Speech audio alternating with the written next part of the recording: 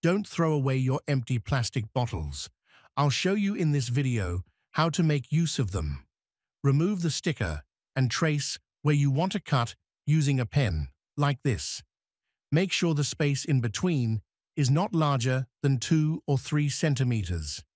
Make a small cut using a cutter and then continue using sharp scissors. Grab an old cloth or shirt and glue it at the opening like this. Glue the cloth on the sides to keep it in place.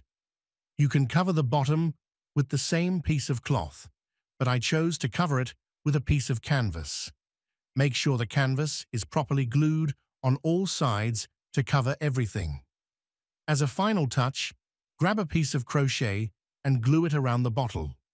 Use the same style of crochet to outline the opening.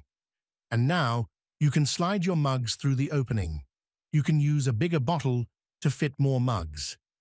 And there you have it, a stylish mug holder to organize your kitchen.